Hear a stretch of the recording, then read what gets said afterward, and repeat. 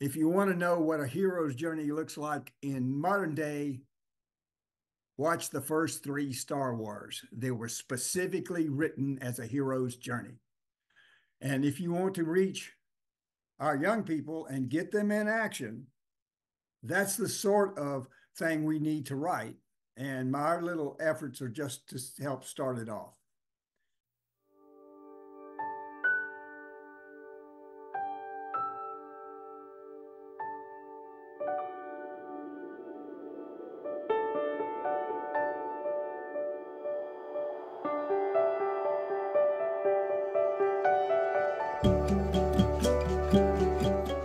Hello, everyone, and welcome to Climate Emergency Forum.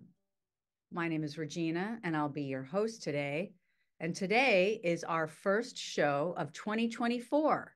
So whenever you're watching this, Happy New Year to all of you. Today on the show, we have a very special guest, Mr. Tom Riley, who will discuss his new young adult novel, Dark Heat. And in fact, we will be discussing reaching youth through climate fiction. And this is really such an important topic. I know that we bring so many different topics to you. A lot of time we speak to the science of climate change, the disasters that surround us, the kind of sad things that we can look forward to down the line. But one thing that's really, really important, and I just think so incredibly vital and actually largely missing, is the arts. I've been wondering for the years, where are the artists and why are they not speaking to the biggest issue of our time? Climate change is no doubt the biggest issue of our time. No living being on this planet, neither tree, nor ant, nor human, will escape the effects of climate change. I remember when I visited Spain a few years ago, I got to see Picasso's Guernica. Now, this painting was tremendously famous. It shocked millions and is largely accredited for stopping a war because it was so appallingly shocking. This is what art can do. It can reach down and just grab us by the heart and make us see something in a way that we've never seen before. And what is more important than writing a book that can reach the youth of this world to help change their perspective, bring them to an understanding of what's happening, allow them to enter the reality of climate change in a way that doesn't make them shut down, but actually brings them into the conversation of climate change so that they can begin to speak to each other, bring solace to each other, and maybe find ways to deal with this and perhaps even educate some of the older people in the world who seem just fine with the status quo. And I'm going to go ahead and turn it over to our author. And Tom Riley retired from NASA in 2014, and he started coaching young people in STEM field. Of course, you know that stands for science, technology, engineering, and mathematics. It became clear to him after working with these young people that he needed to develop a detailed discussion of what they needed to do about the climate crisis and how it'll affect their future. The series of fiction books is his efforts to explain what they needed to do and how to go about doing it. And you can order his books from Amazon or directly from the publisher at booksidepress.com. And of course, we will provide those links for you. And we encourage you to check out his work.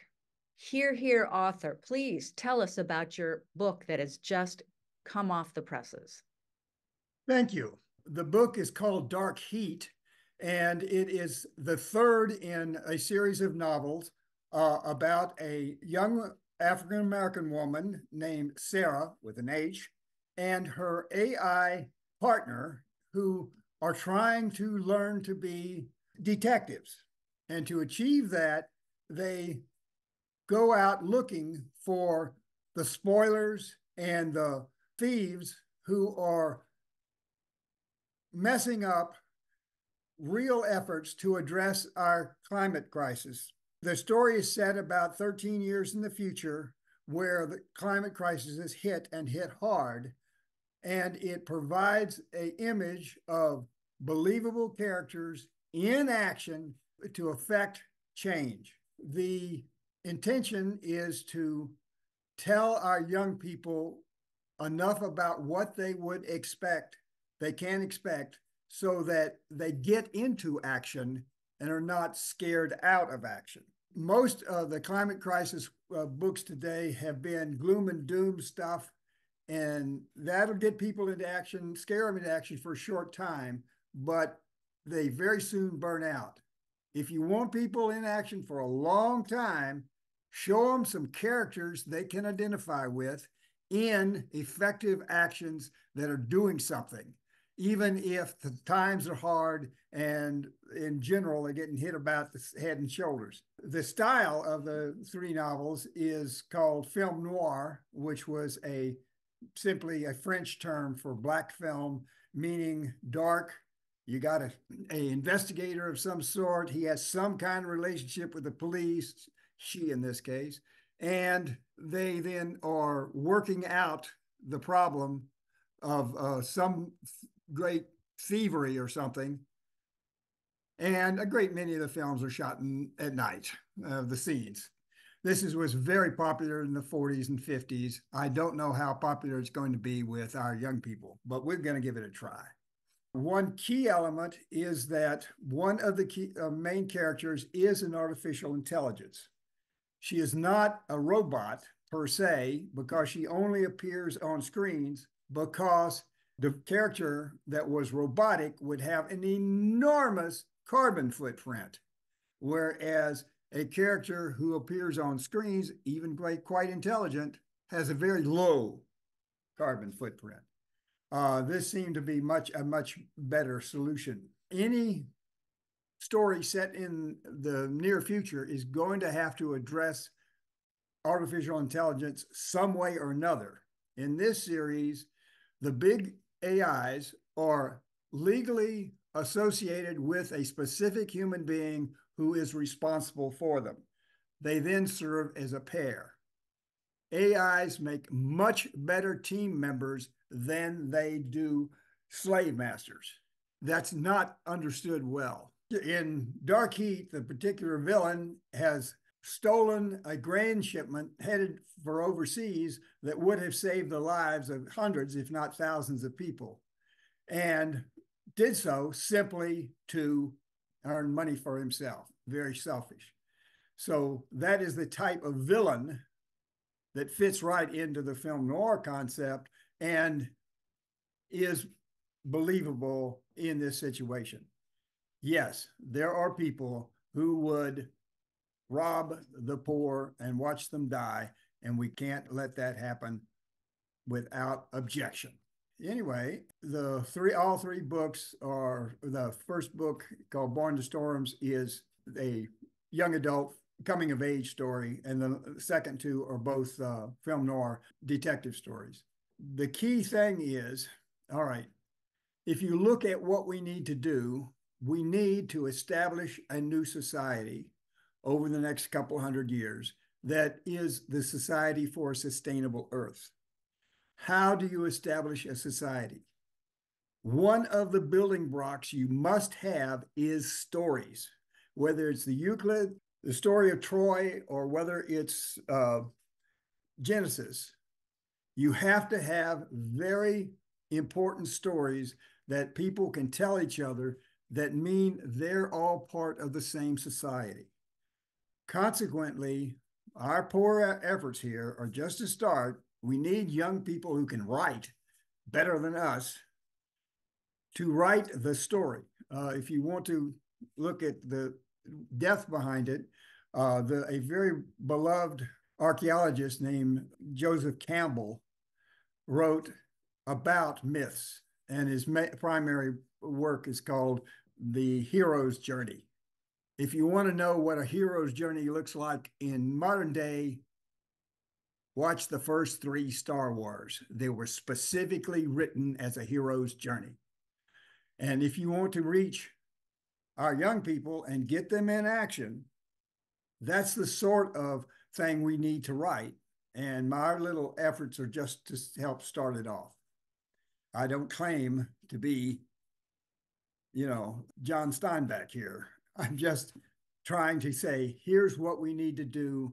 Here's a way to do it. It's not the only thing we need to do, but one of the things we need to do is write the stories that are the foundation for our new sustainable Earth.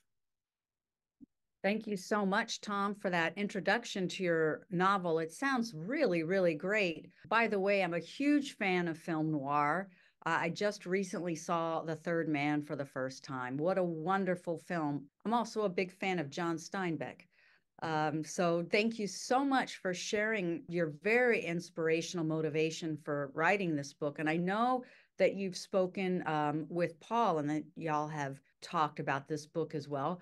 Paul, will you share some of your insights and thoughts about this novel? Thank you, Regina. And I love your reference to Picasso's painting in Spain.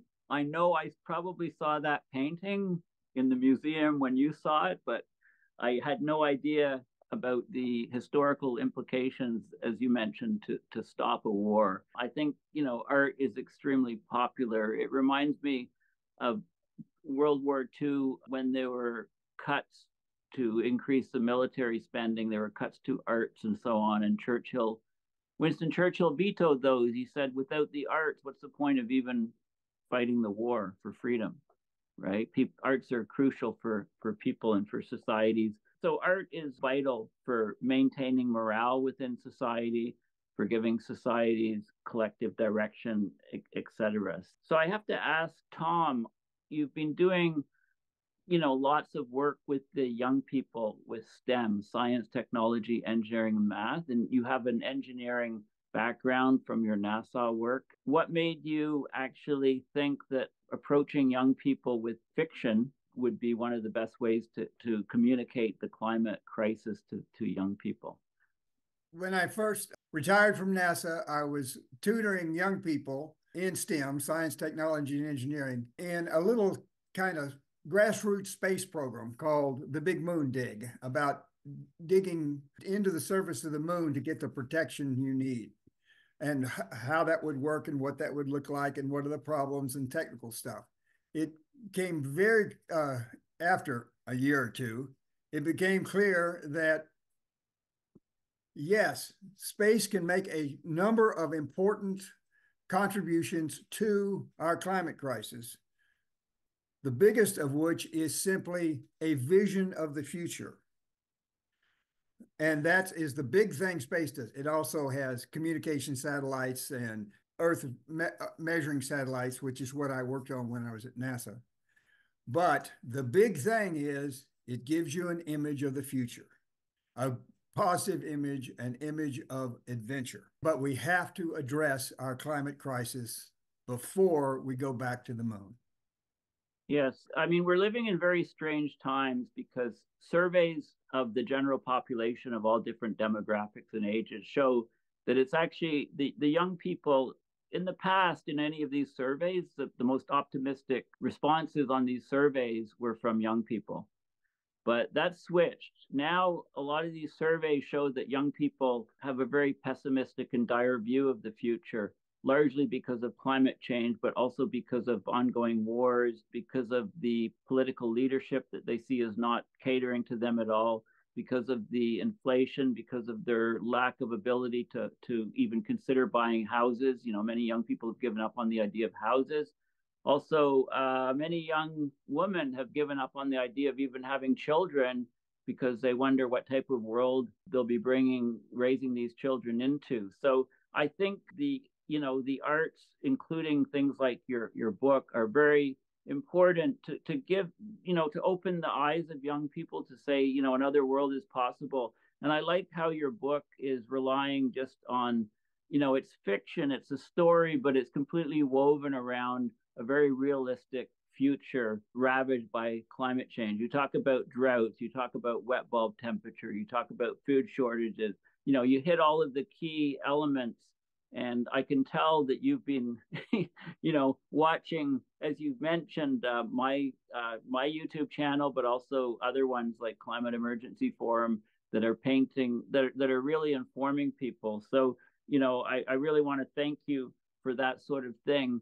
Let me ask you about artificial intelligence, because you mentioned the increasing role of artificial intelligence. And in fact, the World Economic Forum just did a survey of the top 10 dangers facing humanity in the next 2 years versus in the next 10 years. And cybercrime, cyber attacks, artificial intelligence going rogue is a big part of that. So you're talking about artificial intelligence as team members teaming up with humans. And I love that in your book, because Sarah's the young woman, her best friend is Janet N, who's an artificial intelligence. So can you talk a bit more about AI being team members versus slave members? Because the WEF, the World Economic Forum report, one of the big concerns about AI was all the false information that can be sent worldwide, the misinformation, the lies, being enabled to reach a lot of people because of AI technologies. So there's always double-edged swords to technology. So maybe just talk a little bit more about how you used AI in your book, because you actually used it to even write some parts of your book, which then you heavily edited as an author. So can you talk a little bit more about that? Yes. As we started Dark Heat, and the name was chosen or presented by an AI, you never ask the AI, what's the best thing? You always ask the AI, give me 5 good ones. And then you choose from the 5. And if they don't like those 5, give me 10 more. The key is that AI is coming on very fast, and it will disrupt. It is a society disruptor. Good, bad, and indifferent, it's going to disrupt. If we have a built-in disruptor, then we'd better get ready and have an idea of what the society needs to be, and that society we know needs to be for a sustainable Earth. So because there's a big disruptor that's going to kick society in the teeth, this is both a problem and an opportunity to, in fact, rebuild the society along sustainable lines, which might not have been available had the society not got the kick in the teeth. And there are a number of ways that do it, AI could be handled by people, and it would be really good to have a whole bunch of different stories about different ways it was handled. And that would really help. Thank you so much, Tom. I have a question. So I'm interested in that you placed a big climate disruption in your book in Southeast Asia, and I was wondering why you picked that particular region for this tumult to happen. There are maps available on the internet that show the places that are in trouble as over the next few decades. One of the most important places for heat is India and Southeast Asia. Consequently, and there we don't really have the type of infrastructure. For example, in the United States, we will have community centers and so forth that are air conditioned and have backups and so forth, that people who are desperate can go and sit and read a book. You're not going to have that in Southeast Asia. You're going to have large numbers of people who must make their living out in the fields, pulling rickshaws, all this type of manual work, and living in a tight area that really picks up heat, like these slum areas, picks up heat like an oven from the construction materials they use. Consequently, we're only saying we're 13 years in the future. Therefore, we need stuff that is coming on fairly fast. Most of the big problems are coming on really slow. We spent a lot of time working on what to do with the oceans and the tidal rise in sea level, but that's going to work out over hundreds of years. And in 13 years, it will be detectable and scary, and it will grossly wipe out insurance rates and stuff like that. But it's not really at the great disruption yet. Whereas the AI, a disruption probably this year, if not this year, next. And my major concern is AIs displacing people's work. And if you take people out of work, then you really are kicking society in the teeth. And we don't know how to do that. And that's one of the big things we need to show in all these stories is what kind of work people are doing with respect to AIs. But having an AI as your team member is much more likely to keep you working than fighting against it. We ain't pushing this tide back. I really like how you speak to AI and the importance of AI and how will affect humans. And Paul, when you were speaking to young people and their despair, which I completely understand, I think AI is also a factor in that. There's some things that, even as a hobbyist photographer, I used to shoot photography a lot on film. And when digital cameras came out, the fun ended for me. And so that wonderful pastime that gave my life so much meaning. My father was a photographer. I used to develop my own film, work in the darkroom, and that joy is gone. I really do believe that technology has a capacity to give and also to take away. But what I really liked, Tom, when you speak to AI was the main character. You manifested her in a way that the AI person, you manifested her as a person, and these two young women are working together as a team, as you say, and not fighting against each other. And I really thought that was a clever way of addressing how to handle AI. And I was wondering if there was intentionality in that when you created the AI character and the lead team in your book. Yes, of course, it was very intentional, but it was done 4 years ago. And that was a lot, AI was much further back then. And I was surprised at how well it worked once ChatGPT came out and AI got heavy. The key here is that if you want to be in 10 years, there will be people who are teamed with AI and people who are out of work. And you want to be teamed with AI. And this was just one possibility of how that might be handled. I want to see stories of a dozen more ways that it might be handled so that everybody gets a working idea. In a high technology world, there's always disruptions to the society that come periodically, and they can either be a kick in the teeth or they can be a kick in the seat of the pants to get moving.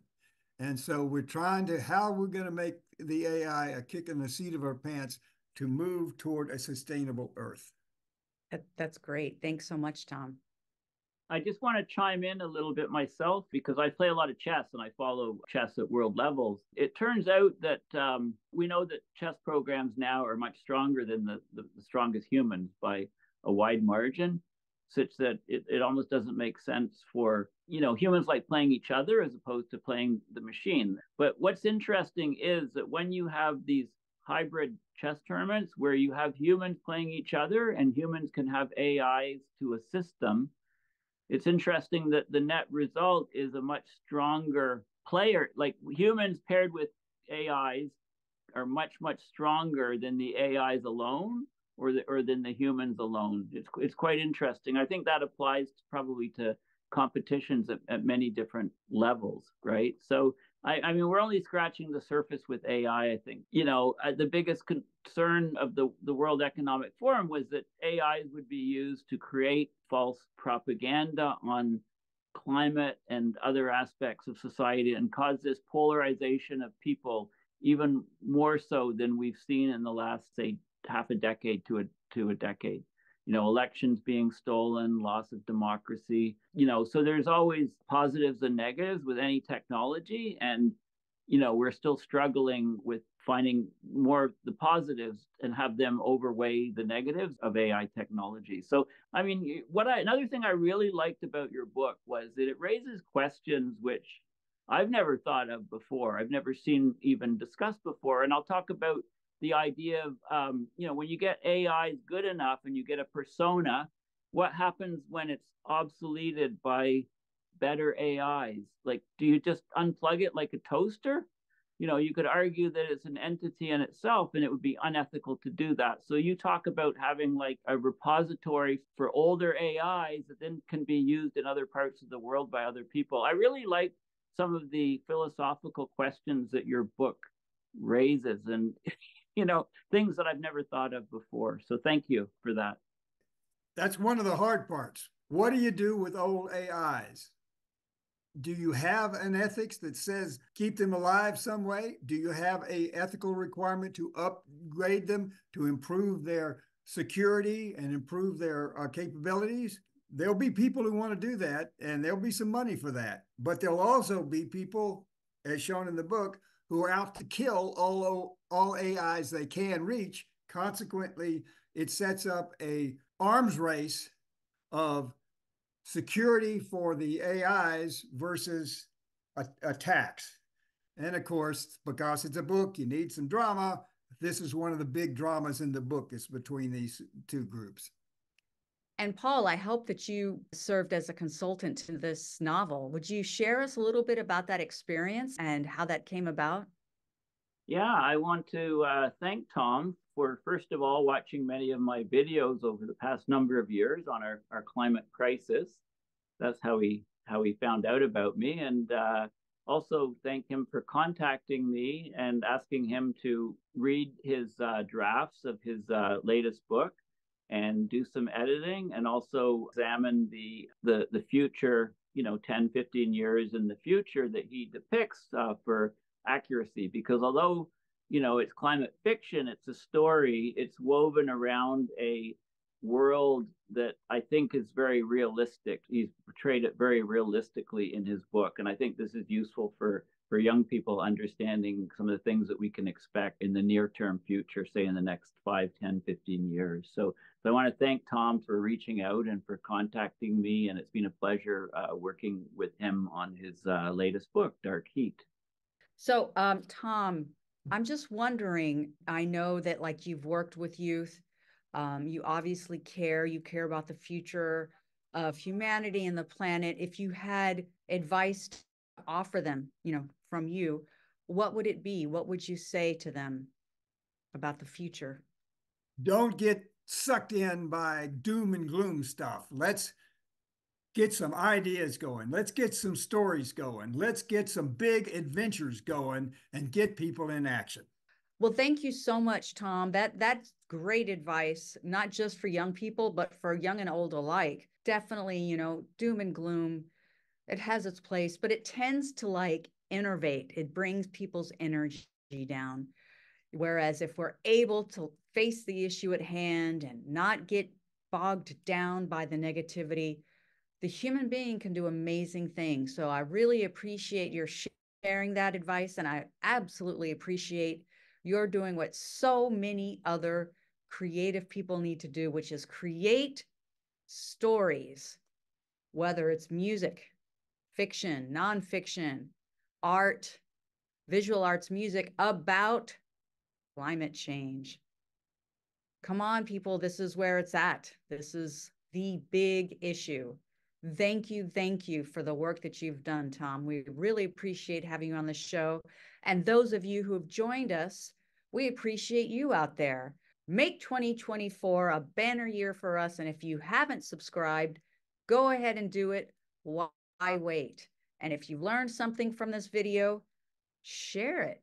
Go ahead and like it. And if you have any comments for Tom or any thoughts about this amazing book that he's written, please leave them in the comments section. We'd love to hear what you have to say. And we'll see you next time at the Climate Emergency Forum.